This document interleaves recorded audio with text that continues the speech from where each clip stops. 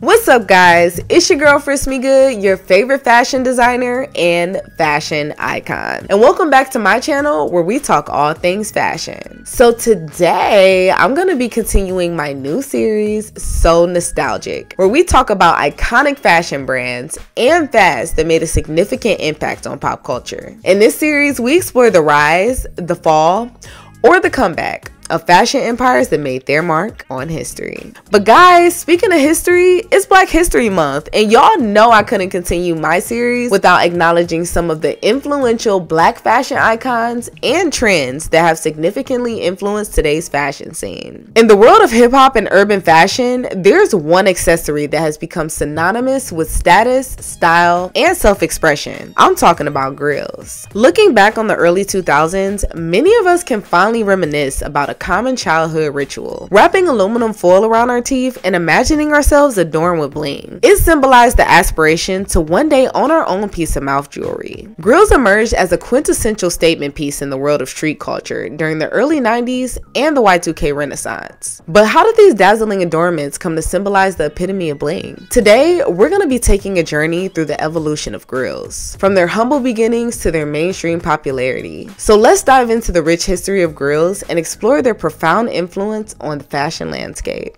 While grills may appear ubiquitous in today's culture, mouth bling isn't new. Grills have been appearing, disappearing, and reappearing throughout human history in fits and spurts as civilizations have risen and fallen around the world. Tracing their origin story reveals threads of ancient misogyny, class warfare, and lost scientific studies and artifacts. Random internet pages and word-of-mouth folklore have long credited the Egyptians with the creation of grills, due to a rumored discovery of 2 gold teeth connected by wire.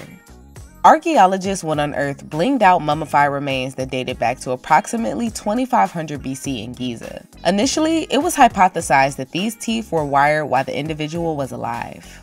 However, upon further examination and speculation, it was suggested by Dr. Phil Sleek in 1967 that the jewelry wasn't fashioned together as a mouthpiece, but a pendant worn by somebody with poor dental hygiene. Thus, what is often thought of as the earliest form of grills is speculated to be nothing more than a gold chain. The earliest confirmed case of grills seemed to have originated in Italy, where they were crafted by the Etruscans. During the 1800s, American archaeologists commenced excavations in Rome. But the majority of the recovered gold teeth from the Etruscan era underwent an evasive journey from one researcher to another, eventually finding their way to America, only to be lost during the transfer process. Their disappearance was all but assured, as these teeth were only scarcely mentioned in obscure journals. However, in 1999, in a study called Etruscan Gold Dental Appliances, 3 newly discovered examples, Marshall Joseph Becker meticulously compiled the information that was available. The documentation revealed approximately 20 sets of teeth intricately woven with delicate golden wire, comparable in size to a thick rubber band. The earliest of these artifacts dated back to the 7th century BC, where affluent Etruscan women were among the earliest individuals known to sport what we now recognize as a grill. Their gold teeth would serve as a symbol of relative equality. Wealthy and liberated, they possessed the autonomy to allocate their resources as they saw fit. But that freedom, along with Etruscan language, culture, and grills, disappeared when the Romans took over Italy. By 100 AD, the teeth had fallen out of fashion. Later, the Mayans will also experiment with grill-like tooth decor during their classical era from 500 to 1000 AD. Mayan rulers, both kings and queens, adopted a distinctive dental practice. They would drill holes approximately 3 meters in diameter into their upper teeth, inserting round pieces of the precious green jade stone into these perforations. Preference was given to jade pieces with a lighter, more translucent shade of green, and was considered superior in quality. Mayan professionals such as architects and sculptors who were at a lower socioeconomic status lacked the means to acquire jade. So instead, they resorted to modifying their teeth through filing, as the practice was considered significantly superior to leaving the teeth unaltered. While some in the lower caste may have modified their teeth as part of ritualistic traditions, the royal and the wealthy wore tooth decor as a symbol of status and wealth, and as a statement of responsibility. Jade was known to be the symbol of agriculture, and the monarchy would wear it as a reminder of their duty to feed the people. But similar to the decline of Etruscan grills, the Mayans stopped inserting jade into their teeth after the Spanish conquest in the 1500s. As a new leader and culture took over, grills once again disappeared. Over in Southeast Asia, gold was believed to establish a connection to cosmological energies. According to ancient Filipino mythology, Milu, the creator of the world, possessed pure gold teeth, inspiring mortals in the Philippines to emulate this divine trait. Early evidence indicates that they began decorating their teeth with gold around 1300 AD, while also engaging in practices such as filing and deliberately blackening their pearly whites. Meanwhile, nations in the northern part of the Philippines would adapt the practice of embedding gold pegs into their teeth. Individuals would drill up to 9 small holes in their teeth to accommodate these pegs, in an intricate process that required an immense amount of patience. As their rulers transitioned to coastal areas at the onset of the 2nd millennium AD, they became increasingly involved in long-distance trade with socially stratified societies, emphasizing the need to showcase wealth and status. Evidence suggests the chief compounds housed metal workshops, facilitating the creation of gold teeth as a permanent emblem of social distinction and enabling ongoing modifications. However, by the early 1600s, public exhibitions of wealth would cease as elite Filipinos were compelled to surrender their gold to Spanish conquistadors. At the same time, the Spanish viewed tooth modification as a barbaric practice. According to Father Buenaventura in Vocabulario, he wrote, quote, "Whoever files his teeth, I will surely punish." In other regions of the Philippines, specifically in Cabanyan, individuals swathed themselves with custom gold-fitted bands, known as chakang, which enveloped the entire front row of the teeth. Despite making speech nearly impossible, these historical artifacts bear the closest resemblance to what we know as contemporary grills. They were passed down as cherished family heirlooms, and chakang would survive well into the mid-20th century, continuing to be worn during traditional rituals. Leading into the late 20th century, descendants of ancient Mayans residing in present-day southeastern Mexico would inconspicuously continue the tradition of wearing mouth jewelry. An article published in the Journal of the Massachusetts Dental Society estimated that approximately 65% of Guatemalans sported some form of gold dental decoration. In Central America, local dentists prominently displayed their names alongside images not of pristine teeth, but of dazzling gold dental embellishments. As their culture migrated northward, their newfound settlement would lead to a shift in perspective. E.J. Nieberger, an American dentist, recounts his interactions with Central American patients who would schedule appointments to replace their gold teeth with what they referred to as American crowns. A significant number of immigrants would choose to relinquish their gold dental accessories as they strive to assimilate into the American way of life, aligning with the historical pattern of one culture superseding another. But as Central Americans adapted their dental aesthetics to align with Western norms, mainstream Americans began embracing the more lavish option. In the 1970s, parts of the West Indies, specifically Jamaica, went through a slow economic period where there wasn't much money for dental care, so gold teeth became a viable option. Shabba Ranks, known for having one gold tooth, sported the trend not as a fashion statement, but more likely due to the lack of adequate dental resources. Soon after their golden renaissance, West Indians would migrate to New York, bringing along their gold teeth and sending money back home for proper dental care. By the late 1970s, gold teeth had exploded in popularity in mostly black neighborhoods of New York City. In the past, New Yorkers referred to grills as gold fronts, and many young trendsetters at the time adorned themselves with a pair to flaunt their affluence, similar to the ancient Mayans and Etruscans. Started picking up like a snowball effect between 87 and 89. Snowball effect. 1990, everybody had them. Uptown in the Bronx, you ain't see too many people with gold teeth. Out here in Queens, you seen it because this is where, where they make them at. Brooklyn, everybody. Because Brooklyn and Queens is only separated by the middle of a street. On one side of Atlantic Avenue is Brooklyn, on the other side is Queens. So it's like really the same thing. Manhattan, they wasn't really doing it. But like I said, you have like a lot of older people who was doing it before everybody. But theirs was for dental purposes. These people, we was doing it for street reasons. It's unclear who the first rapper was to wear a grill, But when Slick Rick released his debut album in 1988, his glittery grin would change hip-hop forever.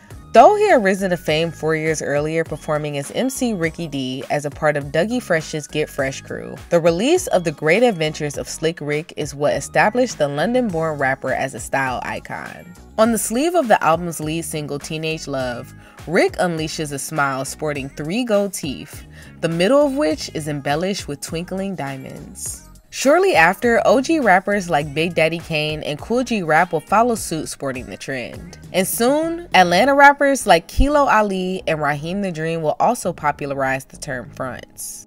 One of the most important pioneers of the Grillz Renaissance is Eddie Mouthful of Goats Plain, who became a fronts icon in the 1980s. Plain was living in Brooklyn, but while visiting his home country Suriname in South America, he broke his tooth and was offered a gold cover. He wasn't ready to commit, but the offer made him think of the statement piece jewelry like watches and big gold chains that he saw in the hip-hop community. He came up with the idea of temporary gold crowns and soon began selling them out of a pawn shop in Queens. He hit big when rapper Just Ice bought a grill from him and wore it on promotional materials. Before long, Plain will open up his own shop that he decided to call Famous Eddie's, where his client list would go on to include Jay-Z, Nas, Run DMC, and more. His loud and ever-present grills were one of the most famous fronts of the era. However, as the popularity of his gold grills grew, so did the always hungry New York City competition, as Plain was being copied by neighborhood vendors and he refused to lower his prices to match the market. Hey, how you doing? This is me, Paul, here at A1 Grillz. As I was explaining, we do some nice quality gold crowns. I got my friends that came to holler at me from Milwaukee. I'd like him to speak to you a little bit more about the teeth. Yeah, my name Pat. We come all the way from Milwaukee, Wisconsin. Good 12-hour drive. You know, we heard something about like an Eddie's gold tooth or something, but we got over Paul A1 Grillz to get it done right and be shining right. I came and got like my top 6 the first time. I liked it. It came back, get the bottom. Then, you know, he did a lot of people in the city, got the whole city shining now. By 1989, he shut down Famous Eddie's in New York and set up shop in Atlanta, where his business boomed with the help of rappers like Outkast, Lil Jon, and Ludacris. This zone right here with the best teeth in life. Right here. I don't know if it's dirty or what, but man. Yeah. Blinged out. Yeah. Been blinged out. It ain't nothing new. Oh, I'm making some new one now. Blinged out, baby. Yeah. What's up? 2004, baby. Going for more, baby. You know what it is.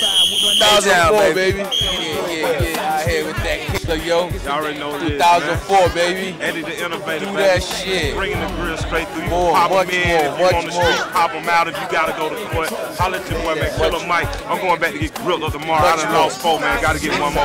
Look out for all invisible princess cuts on the next album. Much more for that 2004. Eddie's gonna teach Killer Kill down by law. Shit. By the 1990s, Flavor Flav would popularize them even further, accentuating his signature style with a giant clock necklace and gold fronts on his teeth. Over the subsequent decade, Grillz began taking on whole new forms. When Wu-Tang Clan members The RZA and Method Man were pictured with metal vampire fangs, fans of the trend would begin to see it as a form of artistic self-expression. Grillz will become a visual representation exaggerating the essence of hip-hop and serving as the tangible expression of ostentation alongside the act of flaunting. It will be viewed as the noun to flossing's verb. You understand? Come here. Show him that there. Show him that there. You understand? All that. 520 on the top for these dang right here. Gold teeth is like, you know, in my city, it's crucial, you know. Motherfuckers they work hard to get it, and they gonna get their shine on. That's what it's all about, you dig? It's like religion down here in the NO. You know, niggas get their shit gold up, shined up. Growing up as little kids, you heard me? Used to put Luna Furl in our mouth. Used to put candy wrappers in our mouth, you know, try to look like the bigger people. You know, my grandpa had gold teeth. He had them since he was little up to now. He dead and gone. It's just a heritage. That's some hood shit too, though, you know. Niggas that live in the streets, live by the street code, live the street life. 6 at the bottom, you dig? Then I'm doing it on a down low, you heard me? For real. 6, 2 at the top, 4 at the bottom. You understand what I'm saying? Shit real. You understand? It's like that down here. You understand? Gotta be got 4 at the top and none at the bottom. It's real like that. Well, I'm gonna tell you like this. I got 32 in my side, you understand? And I got 17 in my back pocket. So take it how you want. Johnny Dang, a native of Vietnam who will arguably become the most famous of all grill artists, opened up his shop in Houston in 1996. Dang was familiar with gold teeth because his grandparents wore them, but it was the demand for jewel grills that inspired him to start his wildly successful grill empire. Alright, what's up, it's Johnny Dang. Welcome to my store in Houston, Texas right now.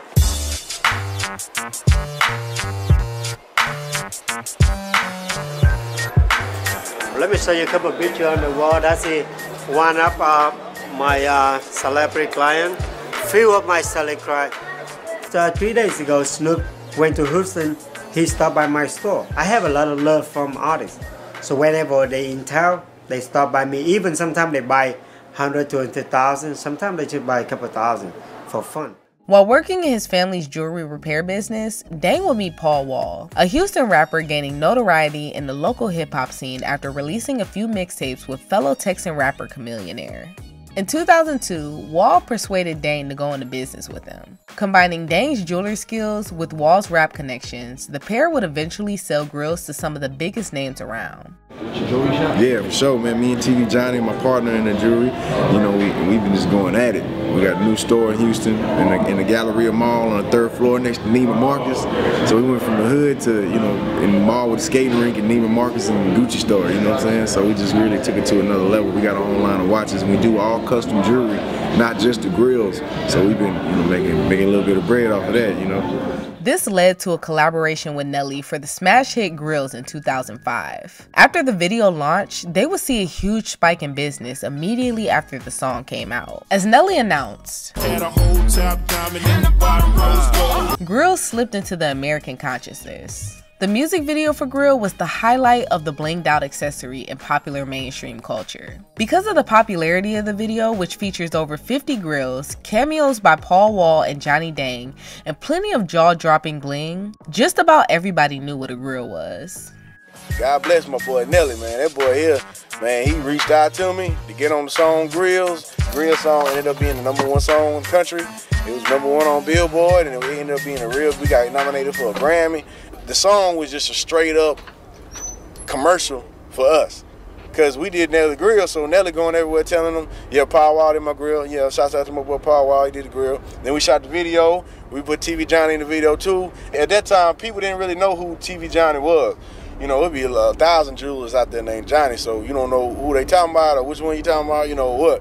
As the jeweler made a name for himself in the industry as TV Johnny, he would find himself in competition with a man by the same name, except they called him King Johnny. The jeweler would dub himself the original pioneer of the exotic gold and diamond industry. He would steal TV Johnny's clients and gain new ones that would vouch for his grills being the superior of the two. The Johnny over at Sharptown Mall is the Johnny, that's not the Johnny. The Johnny is where you at right now. Right now you live and direct in Johnny's Jeweler. You seeing it firsthand in the hood. One day, DJ Screw came over here. DJ Screw is one of the pioneers of the screwed up sound. He has his own little theme, Screwed Up Click, with DJ Screw, Lil Kiki, Fat Pat, Lil Flip, Zero. And they're the ones who started this whole phenomenon on the south side of Houston. I'm the Black Al Capone, the notorious underboss to Lil Flip, over at Clover G Records. And we get all our diamonds made by Johnny the Jeweler. King Johnny the Jeweler. Say it with me. King Johnny the Jeweler. One more time. King Johnny the Jeweler. This is the jewelry store for the stars. Some of his celebrity clientele included rappers like Mike Jones, Lil Flip, and Rick Ross. He will also attract the attention of NBA players like Shaquille O'Neal. Although his attempt at overtaking the Houston grill scene was profitable, Johnny Dang will remain the undisputed champion in the court of public opinion. Following the spike in popularity driven by Nelly's grills, an inevitable backlash drove 4 districts in Texas to ban kids from wearing grills to school. The ban, which was passed by the Board of Trustees in the Arlington, Irving, Grand Prairie, and DeSoto districts, aimed to eliminate grills because they are, as one board member put it, a major distraction issue. Arlington School Board President Sherry Wade said, quote, "It was starting to become a thing of who can come to school with the biggest grill. And that's not what school is supposed to be about. I mean, those things are expensive. You can put diamonds in them. They're gaudy. So leave them in the videos or in the shopping malls." While they were deemed a potential distraction to school children, grills have actually never been found to cause any serious harm. According to Colgate and the American Dental Association, wearing a grill is safe as long as you keep it clean and don't wear it all the time. Alright, cool. So 3 things to remember if you're gonna do a grill like our young man in the video. Number 1 is make sure that you have a low cavity risk, and the way to do this is talk to your dentist about using rinses that are high in fluoride, and also ask your dentist if you do have a high cavity risk.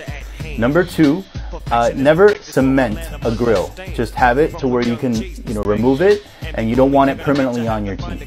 And then number 3, you gotta make it look good. Over the years, Hollywood would show great interest in urban culture by incorporating different elements of hip-hop into mainstream cinema. Grills will be featured in a number of iconic films symbolizing wealth, status, and edginess. One of the earliest cinematic portrayals comes from the 1977 James Bond film titled The Spy Who Loved Me, where the character Jaws, played by Richard Kiel, sported a pair of deadly steel grills, which became an iconic part of his character. Though these grills served a more functional purpose as tools of mass destruction, they were a precursor to the decorative grills that would come to fruition in later years. The Bling will also make appearances in cult classics in the Black community, like Baps in 1997, where Halle Berry and Natalie Desselle play vulgar and garish homegirls from Decatur, Georgia, with artificial 8-inch nails and sparkly gold teeth, flawlessly embodying the exquisite beauty of the early ghetto fabulous aesthetic. In later years, the grill would take on a more symbolic role in Barry Jenkins' Oscar-winning 2016 film Moonlight, when Sharon, a young adult in the midst of an identity crisis, uses a set of gold-plated fronts as a part of a steely outer shell. Grappling with Black masculinity, Moonlight's use of the grill calls into question the effects of hip-hop's excessive exterior on the inner selves of the young men who consume it. Grills will even make their way onto runways and fashion magazines, with designers like Kimora Lee Simmons, the CEO of Baby Phat, incorporating them into their fashion shows. It's all about the grills right now. It's about the bling. It's about the guys that wore the gold teeth back in the day. Honey, it's cultural. The grill is whack, man. It's off the hook. I never thought I'd be wearing a grill, but Kimora Lee, what can you do? I mean, it's different. No other show has had this before. I mean, it's like a first. So when people see it, they're going to be like, wow. And when that light hits the grill, it's going to be crazy. And crazy it was. Regardless of the unapologetic attitude behind the label, the summer collection was wearable, though that was not exactly Kimora's primary concern. I really don't give a damn if you can wear it or not. It's beautiful and it's sexy, and it'll get you a date, it'll get you laid, it'll get you recognized, it'll make you feel sexy. So those are all good things.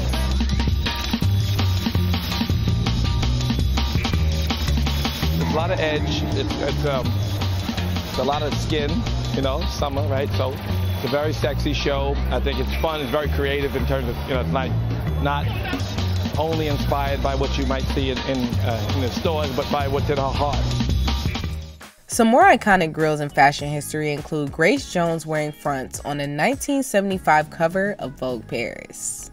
Once regarded as an accessory exclusive to immigrants or affluent rappers, grills began to permeate mainstream culture in the early 2010s when celebrities such as Miley Cyrus and Katy Perry showcased them at prestigious events like the Olympics, the Met Gala, and even in music videos. Katy Perry flashes a $1 million diamond-studded grill in her music video, Dark Horse. That's a lot of rock for 3 seconds of airtime. There are grills, but this is Katy Perry. Come on. $1 million smile maker Dr. Bill Dorfman grilled Katy, so we grilled him. For details, bye. I started to design the grill, and then I called my laboratory, Da Vinci Dental, and we started laying out the diamonds on models and whatnot and kind of moving them around and moving the jewels around. And eventually, we came up with this, which is the real grill that she used.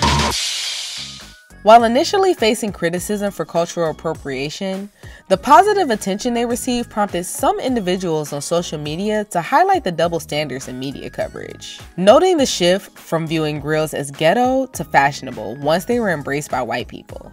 Still, many believe that Grillz will always remain an accessory endemic to the Black community. In places like Baltimore and Atlanta, it's almost a rite of passage to get a custom pair of Grillz. Today, they remain immensely popular among rap and hip-hop stars, as well as athletes, often featuring more extravagant designs than ever before, including shimmering diamond dust finishes, dazzling trillion cuts, and an abundance of diamonds and gold. In 2022, A$AP Rocky's video for DMB, co-starring the mother of his child Rihanna, Rocky smiles and his grill asks "Marry me." Rihanna smiles back and reveals her answer in the matching font "I do." Recently, Kanye West would even get an $850K titanium grill inspired by Jaws from James Bond. Because of the grill's appearance, many fans speculated that West had his teeth removed to fit the accessory. But Dr. Thomas Connolly, a dentist in New York, reassured fans otherwise. Kanye West just replaced his teeth with $850,000 titanium dentures. So take a good look at this smile, y'all, because it's worth more than probably all of us. So Kanye just got titanium dentures installed on the top and bottom row of his gums. And apparently this was a surgical procedure, so I don't know if he still has real teeth or not. $850,000 and he pulled all of his teeth? I gotta look into this. A few moments later.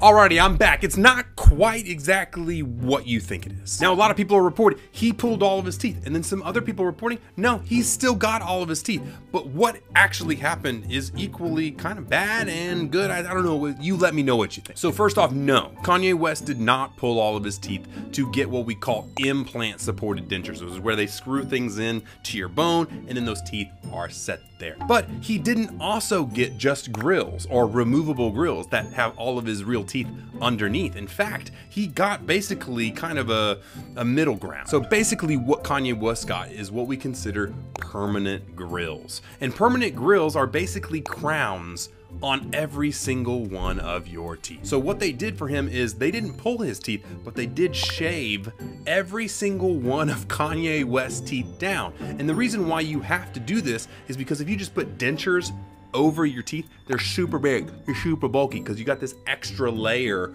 over all of your teeth, and most of the time your occlusion doesn't fit good and some bad things happen. So what they had to do was shave down all of his teeth and then replace what they shaved down with the metal. And then obviously they do the occlusion to make sure everything fits perfectly at the same time. The crazy part is he pretty much did ruin every single one of his teeth. And if he ever wants to get these grills removed or taken off, yes, he does have some tooth structure underneath, but he would have to get full replacement crowns on every single one of his teeth to get a natural tooth look back. But this wouldn't be the first time Kanye West sported a grill that would confuse the media and fans alike.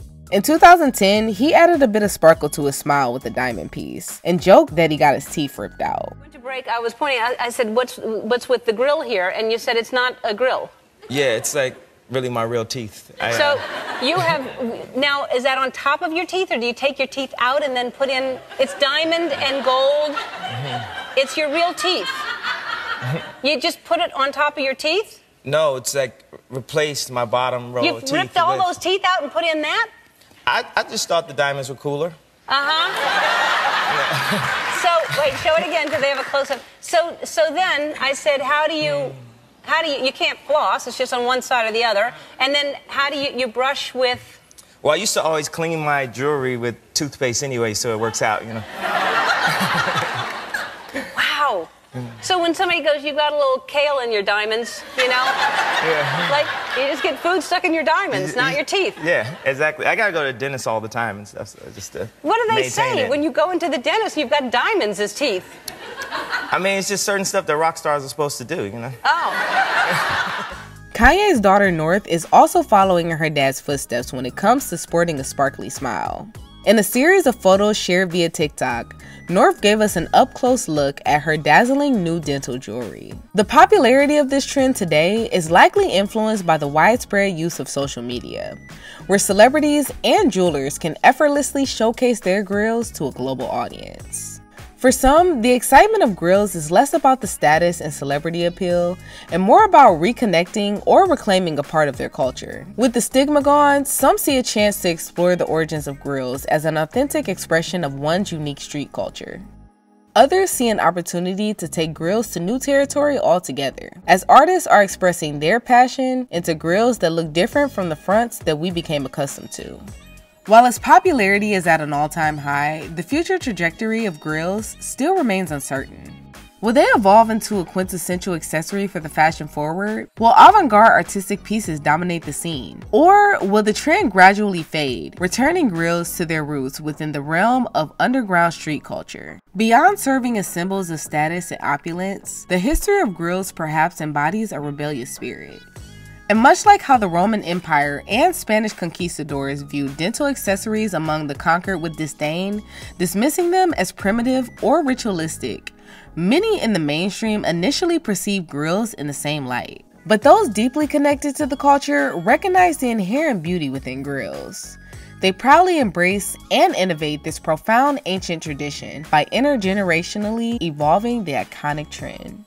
Grillz transcended their origins in human history and became a symbol of self-expression and luxury in the wider fashion landscape. Whether you see them as a symbol of opulence or a form of artistic expression, there's no denying the lasting impact of Grillz in pop culture. They've transformed from a niche accessory to a global phenomenon, embraced by fashion-forward individuals of all backgrounds. But there you have it, folks, the fascinating history of Grillz and their influence on fashion. Let me know in the comments below if you rock Grillz or if you're considering trying them. Or if you made it to the end of the video, leave me a comment letting me know what fad or fashion empire you want to hear about next. Don't forget to like, subscribe, and hit that notification bell so we can talk all things fashion. Okay, bye!